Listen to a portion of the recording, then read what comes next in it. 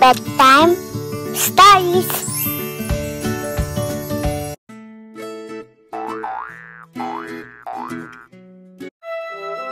In a busy, buzzy beehive lived a very greedy bee.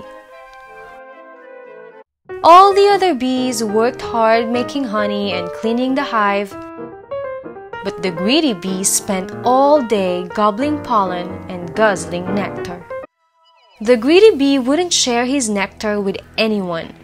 He wouldn't even let a tired ladybug sit on his flower. "Find your own flower," he shouted. "This one is mine." And off flies the ladybug. And when, one day, the greedy bee found a meadow full of the biggest, juiciest flowers he had ever seen, he decided not to tell anyone. "Yummy!" he buzzed. "Lots and lots of flowers, and they're all for me!"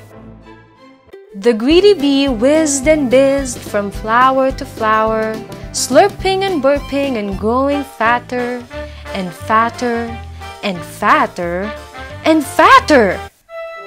At last, his tummy was full and he settled down on a big pink flower in the warm yellow sunshine and fell fast asleep.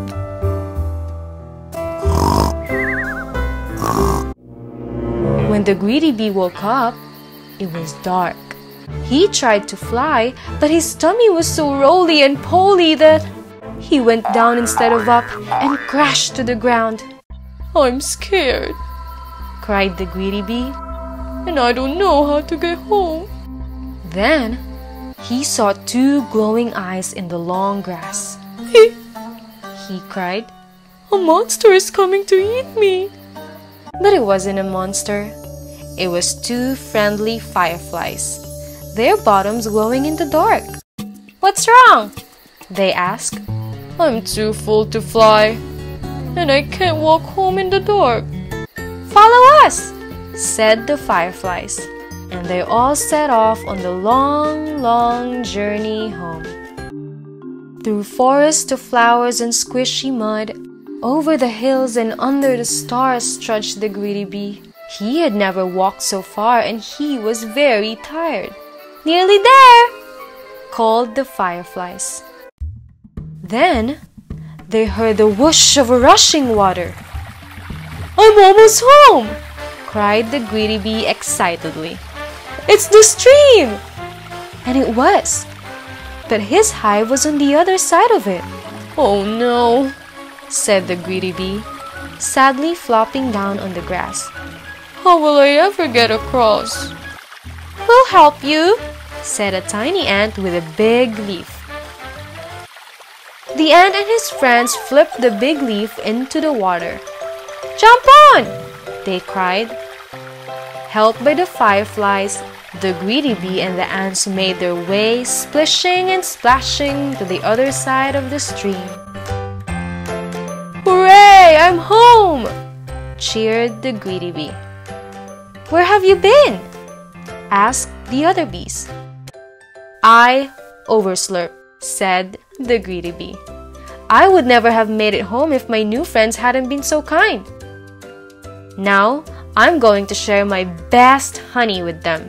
Would you like some too?" "Yes," said the other bees. "Let's have a party."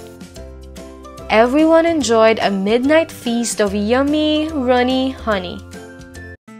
All except for one very sleepy, very happy, but not so greedy bee. What are the lessons that we could learn from this story? First, sharing and caring for others.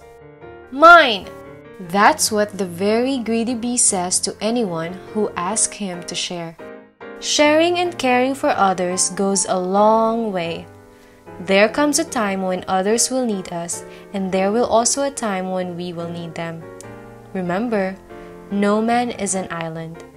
Just like what happened with the greedy bee, he was able to return to his hive with the help of some newfound friends.